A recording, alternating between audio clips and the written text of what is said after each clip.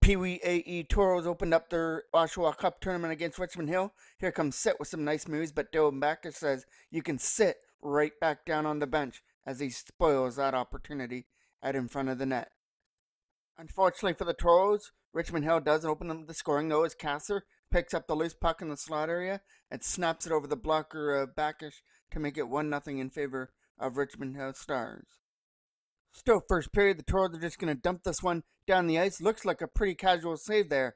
And try telling that to Sermis. He gets just enough of it, and it goes in behind him though, but it did not cross the line. Still stays at 1-0 Richmond Hill.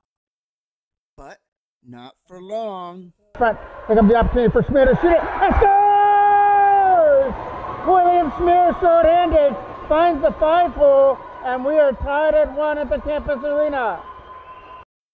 So in the second period, Will Schmier tied things up, and here he's going to give him the lead as he spins and turns and fires that one just inside the left post past Sermis to give the Toros a 2-1 lead.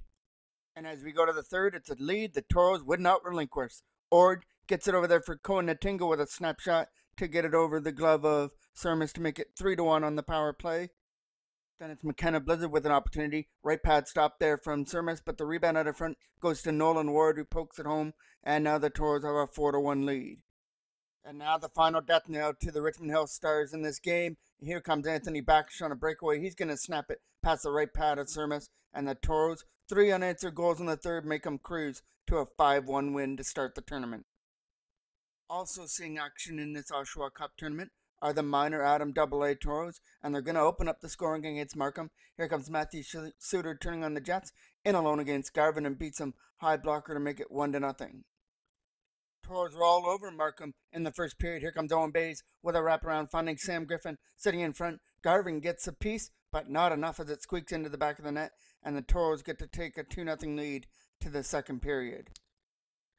Alan Mundy didn't have a lot of shots in the first period, but he's going to get one here, and it's an unfortunate break. A shot goes off the stick there of Jack Carley out in front and changes direction on Mundy, and it puts Markham on the board on the goal by McCunny Phillips to make it 2-1. Still 2-1 Toros, but there's going to be a loose puck out in front of the net. Matthew Suter says, I'll take care of that, and he's going to spin and fire it past Garvin in the Markham net, and the Toros have their 2-goal lead back at 3-1. But again, back comes Markham. They refuse to go away in this game. Labazo is going to bounce this puck from the side of the net in off Mundy to cut the lead back to 1 again at 3-2.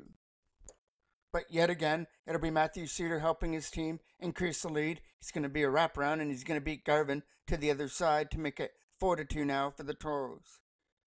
But this game was honestly like the Donald Trump of America. Every time you think you have things figured out, it changes. Zhang throws this one at the net. It's going to find its way past Mundy somehow to make it 4-3. Caleb Wilson would replace Mundy just until the end of the second period, but before the end of the second, though, there's Shim going top shelf all over the right blocker of Wilson to tie things up at 4 to head to the third. And in the third, the scoreboard is about to read Markham up by 1 goal for the first time in the game. Labazo on a breakaway finds a way to beat Mundy through the legs to make it 5-4 Markham. And if you decided to pencil in a victory here for Markham, it's a good thing. Pencils have erasers. Here comes the Toros on the power play. Evan Hay from the side of the net somehow finds a way to beat Garvin, and it ties things up at 5 and sets it up for a very dramatic finish. Out, couldn't get it past Carley at the blue line. Throwing it out of backhand shot from Suter. Scores! Matthew Suter on the power play, backhanded in. His 4th of the game. And it's a big one right now. The Toros have taken a 6-5 lead.